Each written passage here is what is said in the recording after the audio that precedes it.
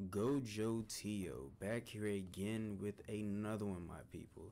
In today's video I will be going over who is Gojo's strongest student, but it won't be about the current strongest student, because from the recent chapters we all know who that should be, at least, or she should be in that discussion, which is Maki. But this is really going to be about who will be the strongest in the end, and I will be giving you my thoughts of why I think this person will be the strongest in the end. So first, so we have Panda. Panda, I do believe, will be one of the strongest. I'm not gonna lie, because Panda beat a semi-grade 1 curse, Jujutsu user, and basically he was, over Panda at the time, because I'm pretty sure Panda was either grade 3 or grade 2, but he managed to beat that individual with only 2 of his cores. And he didn't even get to bring out his 3rd core. So I do believe Panda will progress and get stronger. I know, and this is going to be an uproar for a lot of people, like, oh, how could you have Maki right there? But you see, understand this, Maki is strong. Maki is going to get stronger, don't get me wrong. And I believe Maki will be very strong by the end of the series. But when it comes to the things that the other people could possibly potentially get, I believe that there will be some people stronger than her.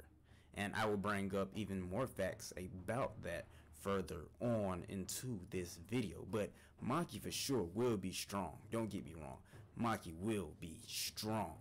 But when it comes to certain Jujutsus, domain expansions that people could possibly get, there's going to be some trouble that Maki is going to have, And that's all I can say. And then, yes, I have Kenji Hikari. A lot of people is in uproar right now. I know y'all are like, how? But how? I believe Kenji Hikari is stronger than Maki. Personally, I do. Due to the technique that he is getting hyped up to have.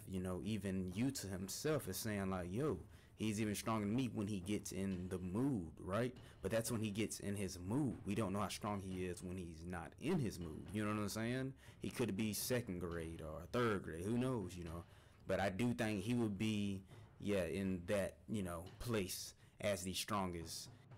And that is why I have him in 4th place.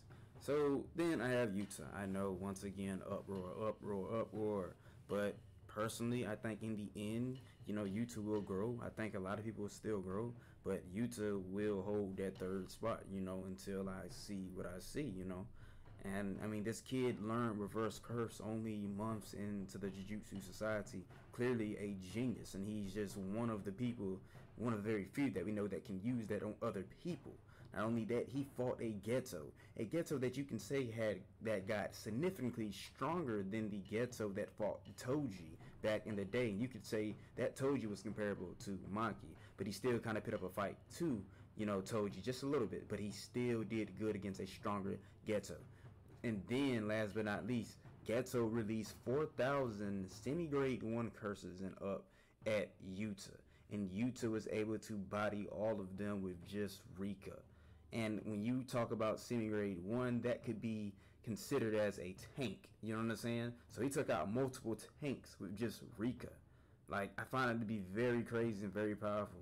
Not only that, there's more things to Yuta that I did not discuss that I should bring up, like his curse energy enhancements and all that type of stuff, like literally. And he's a good swordsman fighter. That's something else that I do have to say for Yuta. He is a very good swordsman fighter. Not only that, he could have domain expansion. Then we don't know, what else he could do. What else did he learn? He was even able to learn the Inumaki's clan, curse technique that has been passed down. Learn that and actually use that. And then I have Megumi. Yes, Megumi at number 2. Uproar. Hey, everybody get mad. Go ahead. Yes, I have Megumi at number 2. Megumi is strong. There is no doubt about it. And the fact that he is able to make something and summon something like Maharaga, that's already a big problem for a lot of people in this verse. I can't even say everybody's beating Maharaga in this universe. Only a few people, like a handful, literally. And not only that, Megumi can also fight close range, which is something very rare from Shigigami users, because Shigigami users usually want to stay back, And not only that, if he gets a domain expansion, I'm sorry to say, it's going to be over, like literally. Like, think about it. He made himself in a domain expansion. So if he can make himself, Megumi should be able to make other people, like other clones of other people, literally. So, yeah, so that's that. Not only that, I have to say, like, man, let's just be real, bro. Yuji is going to be number one. Personally, in my opinion, he's going to be number one. And yeah, like, he's number one, bro. I'm just going to say it like this, bro. Yuji literally has one of the best durabilities out of the students that I have seen so far. He has got choke slammed to the concrete all the way to the sewers by Mahito and got up fine. And then after that, he was able to defeat Mahito with his Black Flash and also his Maximum Curse Energy. So we now know his Maximum Curse Energy is enough to hurt special grades on the level of Mahito. Evolve Mahito on top of that. And also, Yuji getting reverse curse technique could also be a problem. I want you guys to think about this. Gojo named Yuji's technique Divergent Fist, but Gojo's technique is based off the Divergent and Convergent series, right?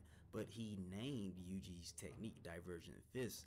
Just what if Yuji's technique, you know, his Convergent Fist, which is what I'm going to theorize, Convergent Fist may be something like blue. And what if he can combine Convergent and Divergent Fist together and we get a effect like Hollow Technique Purple, which probably, you know, delete things and also have a effect on deleting the soul of some sort, since Yuji's base attacks already have effects on the soul. So this means if he hits you and obliterates you with this, your very existence will be destroyed. And last but not least, you know, you have Sukuna, right? Sukuna has a domain expansion with no burial. Just what if Yuji, when he does his domain expansion, since him and Sukuna share the same soul, his domain basically copies Sukuna's format, which means his domain would have no burial either. Instead of slashing, his domain will have an effect on the soul. I find that to be very broken.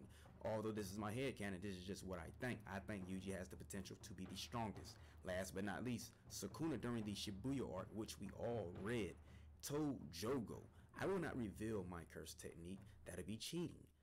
And what? If you can tell somebody like that on the level of Jogo, that means that your curse technique is very powerful. Not only that, tonight, I didn't even mention, Sukuna's fingers get stronger day by day, which means he also can get stronger than what he was back in his prime, back when he was in a golden age, which it means this effect will also be on Yuji. So these fingers that Yuji eat is basically evolved fingers way stronger than they were back then.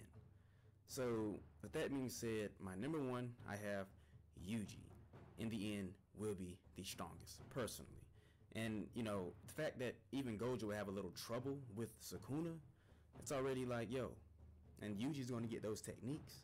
Like, just think about that. Yuji has Divergent Fist. Yuji may get Cleave, and also this secret technique that Sukuna has not revealed yet. And Sukuna also seems like he wants something from Megumi. So, in the end, I think Yuji will be the strongest. With that being said, my people, please like and subscribe to this video if you want more Jujutsu Kaisen content. Gojo Teoo, and I'm out. Thank you.